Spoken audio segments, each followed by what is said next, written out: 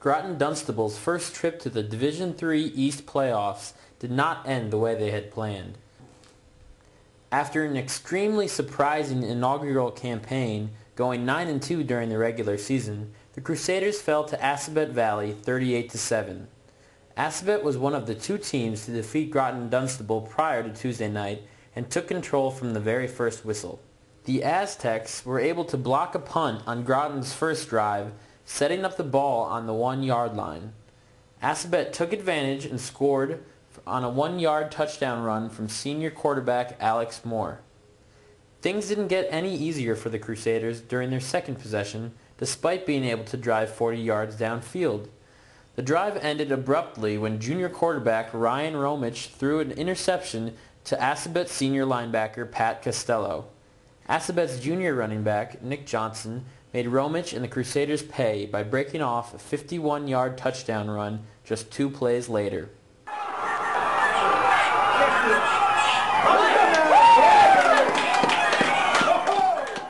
Down 14-0 early, Groton-Dunstable was aggressive, calling a fake punt on 4th and 14 but failed to convert. As they did all night long, Assabet took advantage by quickly scoring a touchdown.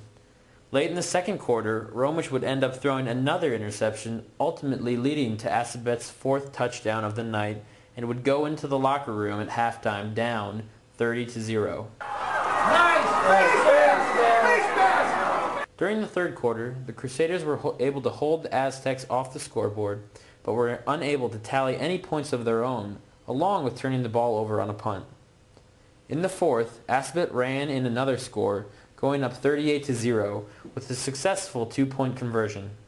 Despite facing a seemingly insurmountable deficit, the Groton players refused to give up.